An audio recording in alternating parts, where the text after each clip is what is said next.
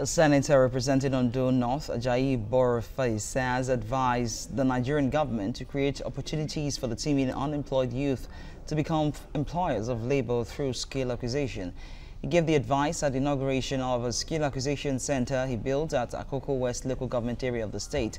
The senator, who lamented the high rate of unemployment in the country, said many youth can be taken out of the labor market if they are given special training on different vocations. He also added that more centers would be created across the senatorial district to reduce unemployment in the state.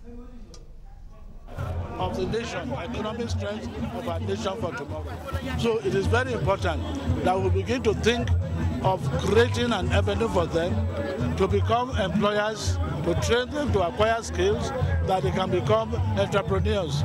That is what motivated this project. This project here, we call it Skill Acquisition Center.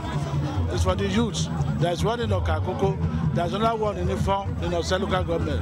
We're going to build one in Ikare, we're building another one in Owo.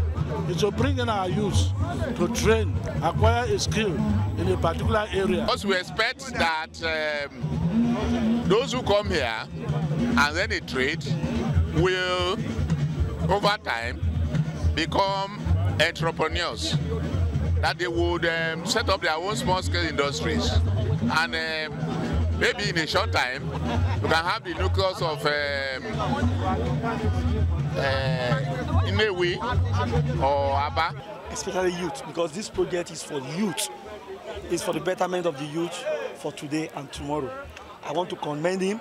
I still want to charge him more, to do more, because we still want him to, at least, we have a lot of things that we still want him to come and do for us.